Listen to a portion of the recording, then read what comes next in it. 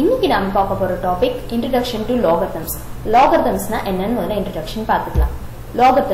Logarithms is the log of arithmetic numbers. அதாவது நம்பருக்கு log எடுக்கிறது. For example சொல்ல போனா இப்ப 4 க்கு பாத்தீங்கன்னா ஸ்கொயர் ஆனது 16 ஆ இருக்க போகுது. இதுவே 4 க்கு ஸ்கொயர் ரூட் எடுத்தீங்கன்னா 2 ன்னு இருக்க போகுது.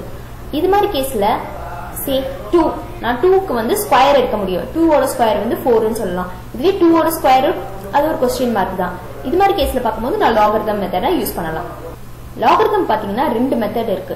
ஒன்னு வந்து காமன் logarithm, இன்னொரு நேச்சுரல் logarithm. காமன் logarithm பாத்தீங்கன்னா யூசுவலா நம்ம ஸ்கூல் பேஸ்ட் சயின்ஸ், இன்ஜினியரிங் அந்த மாதிரி ப்ராப்ளம் சால்விங்ல காமன் logarithm யூஸ் பண்ணுவாங்க. நேச்சுரல் logarithm வந்து கொஞ்சம் ஹை லெவல் அட்வான்ஸ்ட் பாத்தீங்கன்னா ரிசர்ச் லெவல்ல காமன் logarithm இருந்து வித்தியாசமா நேச்சுரல் logarithm யூஸ் பண்ணுவாங்க. காமன் logarithms எப்படி எக்ஸ்பிரஸ் பண்ணுவேன்னு பாத்தீங்கன்னா log a to the base b is equal to c. இங்க பாத்தீங்கன்னா a b c மூணுமே வந்து நம்பர்ஸா இருக்க போகுது. இதுவே நேச்சுரல் logarithm பாத்தீங்கன்னா அத நாங்க எப்படி எக்ஸ்பிரஸ் பண்ணும்போது ln to the a to the base e is equal to b. இங்க a யும் b யும் நம்பர்ஸா இருக்க போது eன்றது எக்ஸ்போனென்ஷியல்.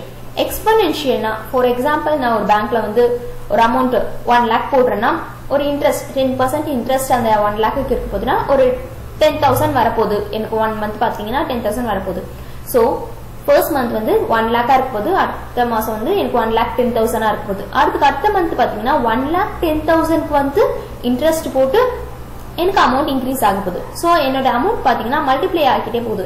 இது மாதிரி கேஸ்ல பாத்தீங்கன்னா நேச்சுரல் logarithm யூஸ் பண்ணுவாங்க. இது மோஸ்ட்லி வந்து ரிசர்ச் அந்த மாதிரி கேசஸ்ல யூஸ் பண்ணுவாங்க இந்த நேச்சுரல் logarithm. ஓகே, இதோட யூசஸ்லாம் பாத்தீங்கன்னா first growth of a population. ஒரு கண்ட்ரியோட பாப்புலேஷன் கண்டுபிடிக்கிறதுக்கு நேச்சுரல் logarithm யூஸ் பண்ணுவாங்க.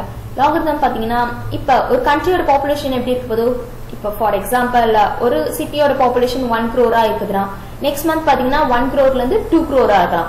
அதுக்கு நெக்ஸ்ட் மந்த் பாத்தீங்கன்னா 1 crore தான் ஆட் ஆகும் இல்ல, சோ 2 crore ல இருந்து 4 crore ஆகலாம், 2 crore ல இருந்து 5 crore கூட மாறிடலாம். சோ வந்து இது எக்ஸ்பேண்ட் ஆகிட்டே போகுது. இது மாதிரி கேஸ்ல பாத்தீங்கன்னா என்னால ஜெனரல் ஃபார்முலால சொல்ல முடியாது. சோ நான் நேச்சுரல் logarithm யூஸ் பண்ணலாம். செகண்ட் கேஸ், சோ இதே முன்னாடி எக்ஸாம்பிள் சொன்னதா பேங்க்ல ஒரு குறிப்பிட்ட அமௌண்ட் வச்சிருக்கேன்.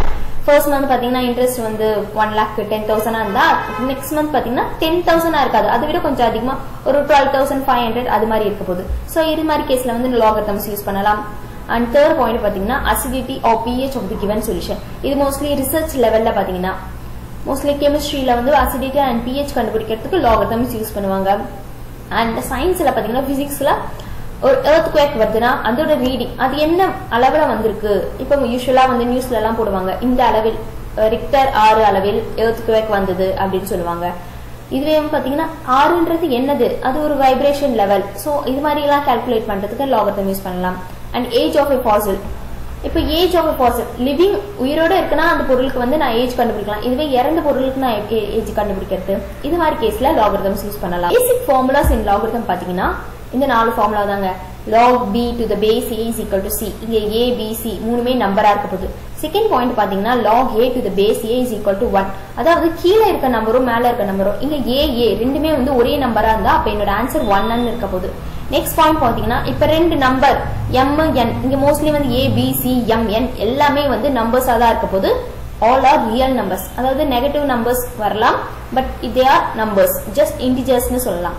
mn வந்து மல்டிப்ளிகேஷன் இருந்தா அப்ப நான் எப்படி log கண்டுபிடிக்கலாம், சிம்பிள்ங்க. log mn வந்து நான் log m plus log n ன்னு எழுதிக்கலாம்.